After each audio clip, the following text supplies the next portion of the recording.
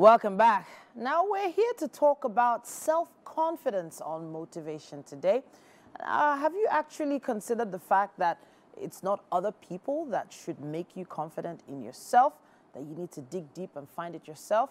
But how do you begin? What are those pointers that we need to sort of build or boost self-confidence in ourselves? That's what we're here to talk about with Mr. Fola Daniels Adelesi, friend of the house, motivational speaker, writer, and so much more. It's great to have you back. Thank you for having me again. Mr. Fola, we mentioned earlier on the show today that people's confidence has been bruised, possibly by their own parents when growing up, maybe in secondary school, maybe even at the tertiary level, OND, HND versus BSc, BA, and the like. How do we begin to build those blocks of self-confidence? Okay, so there are quite a number of ways to work on your self-confidence. The first and the most important thing is to note that what other people tell you is not as important as what you tell yourself. Okay. So the problem begins when you allow what other people tell you define what you're saying to yourself. Okay. If people say that you never do well, and you assimilate it and you begin to tell yourself, well, they said I can't do well, and so it means that I can't do well, it then begins to affect your self-confidence. But if people tell you you can't do well and you have made up your mind that you're going to prove them wrong, you realize that it's not going to affect your self-confidence. Well, for those who have had their egos bruised by their parents, it's a lot more difficult. It's not that easy. Some of them will need therapy, and some of them may not necessarily need it. They just need a change of environment. Okay. But for those who had it tough, they definitely need therapy to get out of that experience. And some people, a little trigger would even bring them back to that issue. So generally, anybody who has had a tough parenting experience, they would need therapy. And I recommend that they keep reading, they spend a lot of time using positive affirmation for themselves. So that will gradually help them out of that situation.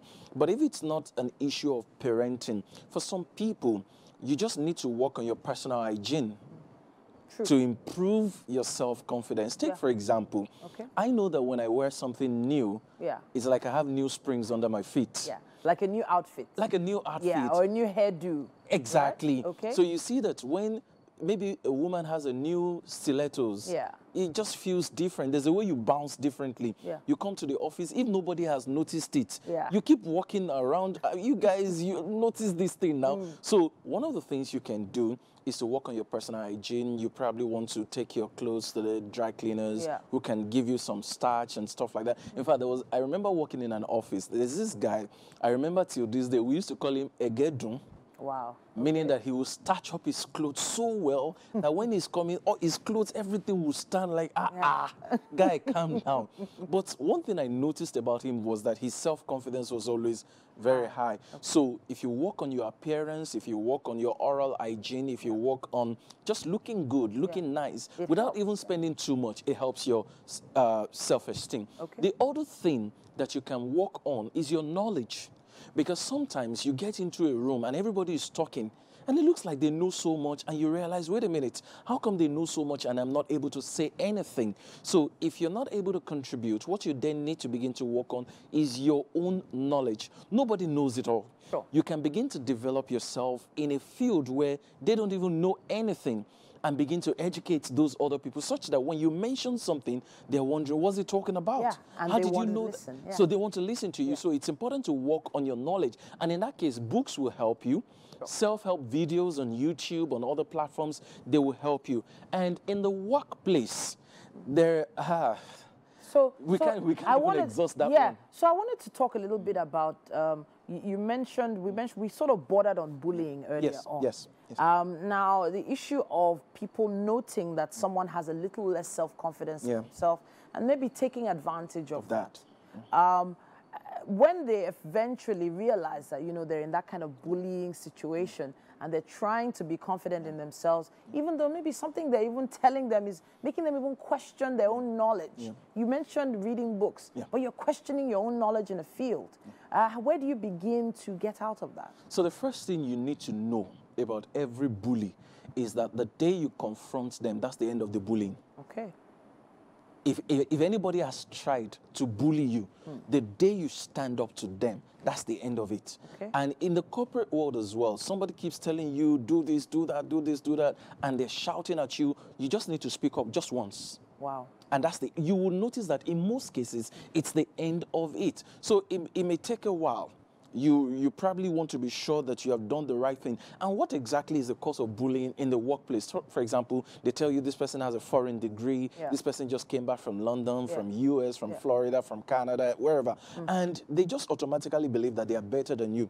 I even had a personal experience. It was the employer telling me from the first week of work that this other guy has a master's degree from so university in the United Kingdom. And I'm like, okay, so what has that got to do with me? Wow. Now, when it came to the time to perform and to use some digital platforms to deliver for an event that we had in the office, the guy didn't know what to do. Wow, even with the foreign degree. I came to the rescue.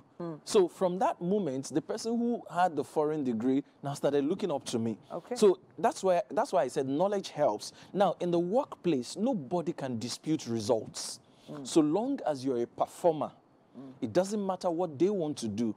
They will acknowledge the fact that you have the results. The facts speak for themselves. As lawyers will say, res ipsa loquitur. So if you are able to deliver results, your results will be a confidence booster. So what you then need to do is, what do I do in my office to deliver my KPIs, to make sure that I'm hitting all my goals, I'm hitting all my target, whatever is expected of me, I'm able to deliver. Once you deliver, it boosts your self-confidence. I wanted to touch on this workplace imbalance that you mentioned. It can be an issue for confidence. Like if, for instance, someone with an HND and someone with a BSc are probably in the same office and maybe one is given a higher position than the other. But in the end, the person with the HND might have this maybe lack of confidence based on that. Despite being a better performer. Exactly, probably despite being a better performer. So what do you advise someone like that to do? Quickly, the first thing, like I said, your self-confidence should not be about what you have or don't have. Okay. If you settle that with yourself, you would never have problems in life, because you realize that there will always be something that you don't have that someone else has. So if your self-confidence is in what you don't have, you would always have a problem. So let us first of all settle that one. For example, there will be a kind of car that you have that I don't have. There will be a kind of house that you live in that I don't live in yet. So if my self-confidence is in external or material things, I'm already in trouble. But that aside, we cannot deny the fact that these things are happening. So number one thing is that there are universities, there are institutions that help you to regularize your degree or can upgrade your degree to a BSc. Okay. I don't think you should neglect that option or opportunity. Look for any one of them. So upgrade your degree and you are at par with them. Particularly if you're a better performer or your performance is at par with that person. Sure. If your performance is at par or you're a better person, please try as much as possible, upgrade your degree. Then the other thing is take short courses. There are courses you can take online today that in 3 hours you're done, in 4 hours you're done. So if you have more certifications, more qualifications, it can be a confidence booster. But again, I always advise, make sure your confidence is in yourself, not what you own. But for the purpose of qualification and promotion, take those external degrees. Okay, so I'm going to come back to what you own. We have a lot of Owambe parties over the weekend. Now, there's a lot of clamp down on people that are spraying money up and down at parties and all. But it used to be like a status symbol. Yeah. You know, and it's, in some cases, people with no degrees that were coming out to spray. People with probably not much educational background in church, you know, giving the biggest tithes. Showing off and all that. Exactly. But these people have boosted their confidence with maybe the finances. Material things. Yeah, so again, it's a show of low self-esteem. If everything you own depends on how much of wealth you can flaunt. In those parties, you realize that the biggest boys are always quiet. I've seen people with a lot of money drive very small cars. I've seen people with a lot of money that you look at them, you never can tell what they own until you get to know them or go to their estate and see what they control. And years ago, my own dad was driving a Volkswagen Beetle. But his clients would laugh at him and stuff like that until the day they want to come to his house. Wow. And the first thing they see is that it's his name that is on the street. Wow. And they are shocked. They think he's making a mistake. No, it's not a mistake. That's where I live. Wow. And then they come, they see his house. So Amazing. you should never allow what you own externally to determine your self-esteem. If that is the case, there's a problem with your self-esteem. You should be able to stay quiet in a room and allow your achievements speak for itself without you shouting. Hopefully, we've been able to give you a few pointers on building your self-confidence today. Hopefully, you've taken some notes, you've jotted some things down. Thank you so much, Mr. Fola, for coming to talk to us. Share your thoughts with us. Use the hashtag WakeUpNigeria on TVC and let us hear them. Let's take a quick break. There's still more coming your way on Wake Up Nigeria.